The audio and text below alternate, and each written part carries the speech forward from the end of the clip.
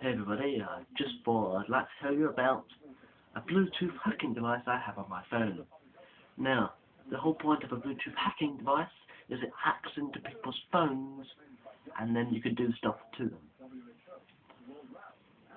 But every Bluetooth hacking device I've seen so far asks permission to get into the phone you're trying to hack into. Oh yes, sir, I'd like to hack into your phone. Do I have permission? Oh yes, of course. No, it's not going to work, is it? They should remove permission requesting software from hacking devices.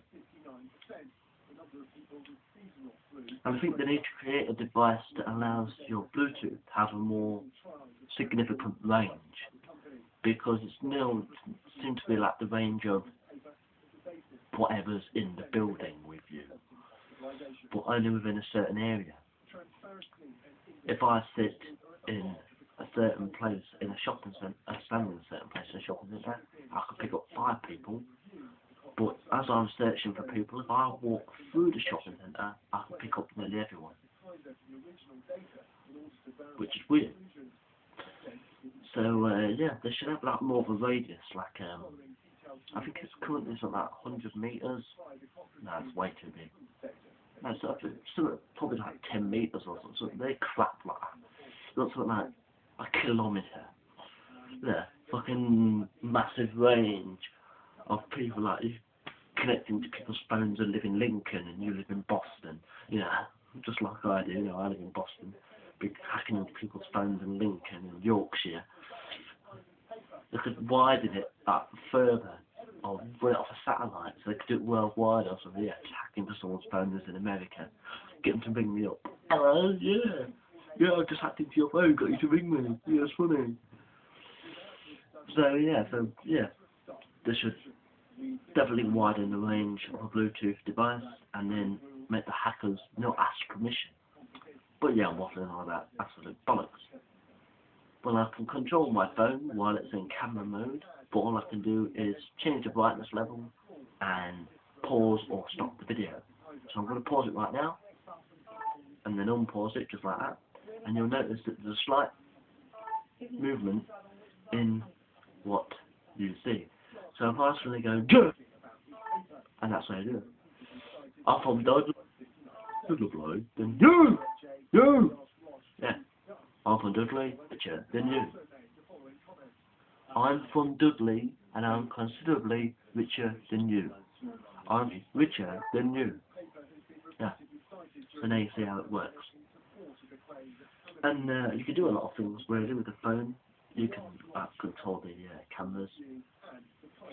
You can look at the information of the phone, find out what network they're on, find out the rooming number. Then you can make their phone ring. Call someone, change the language of the phone, press different keys, look in their phone book, read their text messages, switch it on and off silent mode, check the phone functionalities, change the ring volume, set alarms up, change the clock, lock the phone if you know the PIN number. Once you get to know what phone they've got and what network it's on, T-Mobile's default PIN number is 1210. In England, anyway, I don't know if that's the same around the world, but then you can change the PIN number to whatever you like it. Their phone's no good to them, they throw it in the bin, you pick it up, you've got a brand new phone. That's fraud and stealing, so I wouldn't advise doing that. You can look at their operator, whatever that is. You can change the phone profile, switch it into in-car mode, something stupid like that. Look at the Java settings, like get into the games and crap. Set a media player off, text someone, check the applications, change key sounds,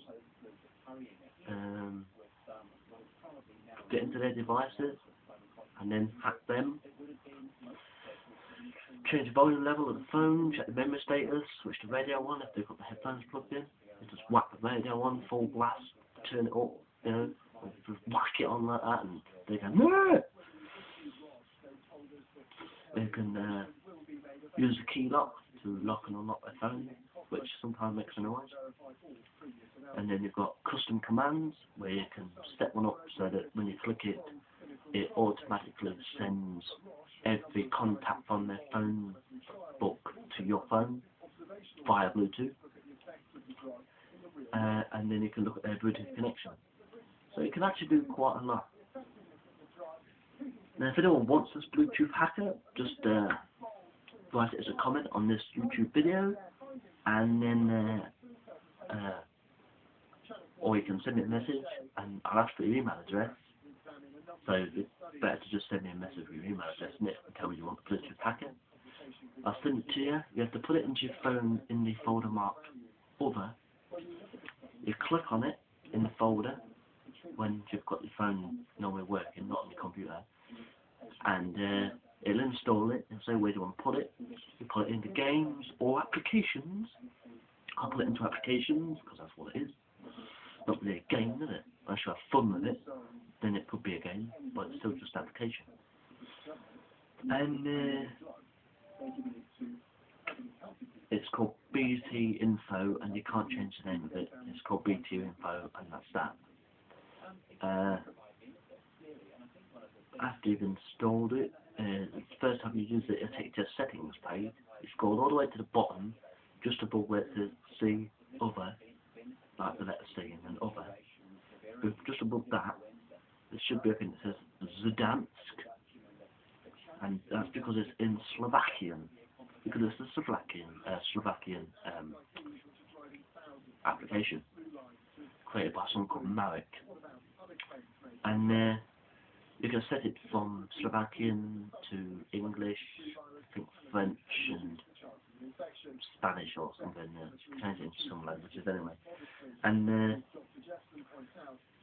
once you've done that, it's all in English or whatever language you put it in, and then you could just start using it. So yeah, if anyone wants this, just let me know. And now I'm going to press the button marked left key, and it will stop the recording of the video. That's just to show I'm not doing it with my other hand. I'll put that into the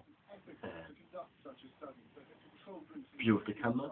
There's no one else in the room because this is set up right in the corner. And so I just push the button marked left key, and it stops the video instantly, just like this.